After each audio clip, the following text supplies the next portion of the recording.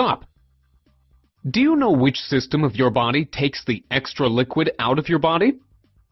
Did you know that most of the food we eat also contains a lot of liquid?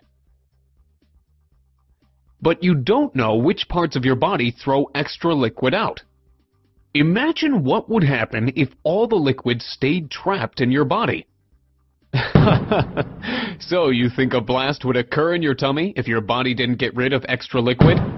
It does not happen like that. The body has certain parts which take care of extra liquid. All these parts are part of the urinary system. This is also called the excretory system. Let's understand more. The main parts of the urinary system include 2 kidneys, ureters and bladder, and a urethra. The kidneys are 2 bean-shaped organs. All of the body's blood passes through it, and it filters the blood, and waste liquid is changed into urine.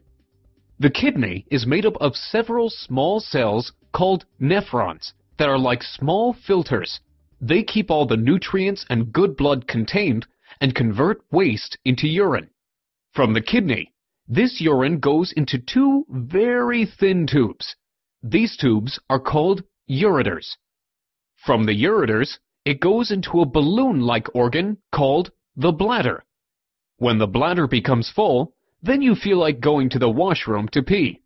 From the bladder, it passes out of the body from a part called the urethra.